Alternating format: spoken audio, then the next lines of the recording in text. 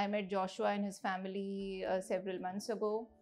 They were looking for treatment options. Joshua had been suffering from complications from sickle cell disease since very early childhood. He needed to be admitted to the hospital at once, sometimes twice in a month, blood transfusion, needed very strong pain medications. And of course, this interfered with his regular childhood growth, ability to go to school. And we know that as he got older, the complications would only get worse. The symptoms that he always experienced with the crisis were mostly the backache and the joint pains, which was so tough on him. It was so frequent that every month he was out of school because he had to stay in hospital for admission. I got recommended to Max Hospital, India, Vaishali, by my doctor in Kenya. I came to Max under Dr. Esha Kaul. Very nice doctor, nice team. We did an evaluation of his brothers and sisters, and luckily his younger brother, who fortunately is not suffering from sickle, was a half match.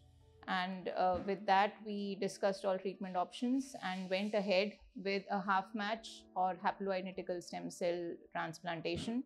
The treatment started, we came in August, and the treatment started, we stayed in hospital for 1 month, that is 30 days, doing the chemo and the treatments. We were happy with the whole thing. Joshua now is doing fine. There's no more crisis. There's no more pains that he was experiencing. He's been good all along. I underwent chemotherapy, so many sessions. When treatment started, I became fine. I'm currently doing well. There were ups and downs of the treatment, but the doctors took care of it.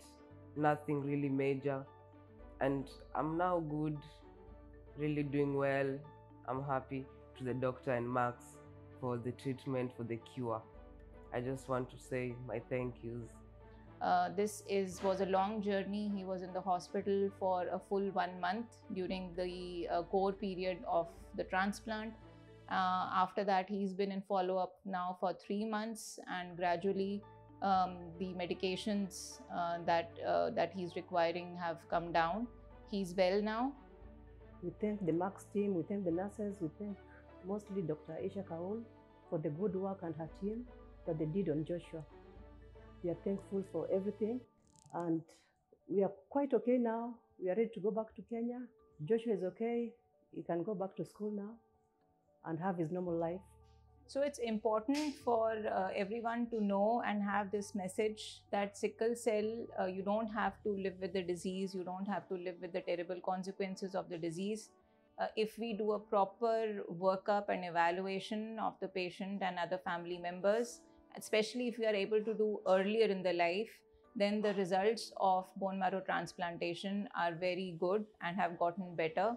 And bone marrow transplant for sickle cell is now a very safe and effective treatment option.